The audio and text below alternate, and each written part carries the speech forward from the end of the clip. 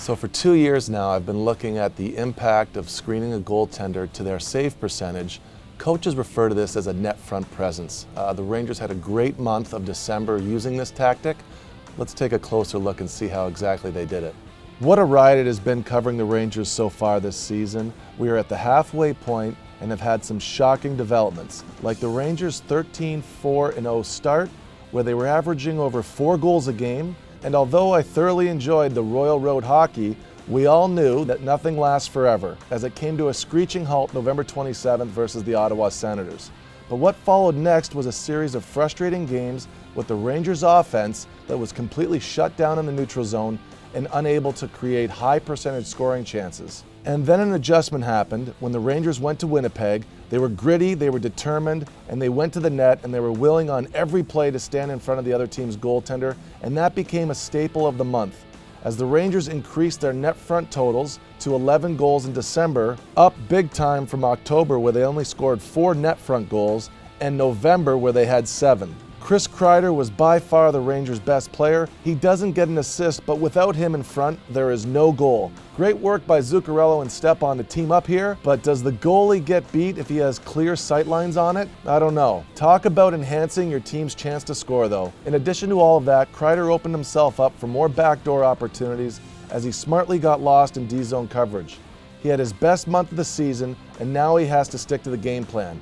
It's amazing how many more possibilities offensively open up when you're committing to having a net front mindset as he did in December. So how much better of a chance do the Rangers have when somebody is standing in front of the goaltender? Well, let's take a closer look at this Ryan McDonagh shot, comparing it to last season's NHL full regular season data on screens and clear-sighted shots from McDonagh's exact location.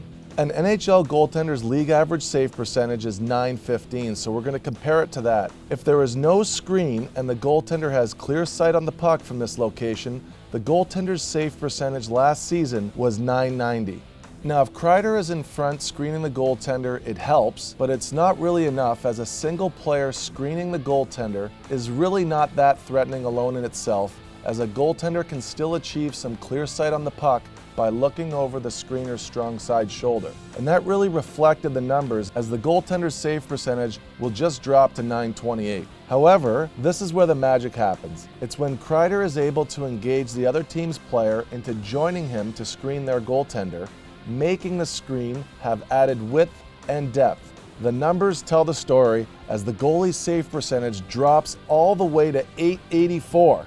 It's unbelievable. Okay, so now I'm speaking to the offensive side of the puck. We're going to take 2 mid-percentage chances, like a deflection and a screen, and we're going to put them together.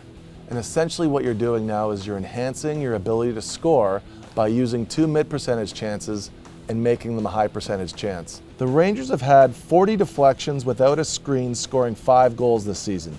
Okay, it's not that bad, but when the Rangers have had a deflection with a screen, they've scored 8 times on 21 shots. That's an amazing increase. That's where the play is, and that's what really enhanced their ability to get through December. The common denominator for me is you have to have a net front presence to score in the NHL. The Rangers have been trending in the right direction. Let's hope it keeps up as we get into the second half of the season.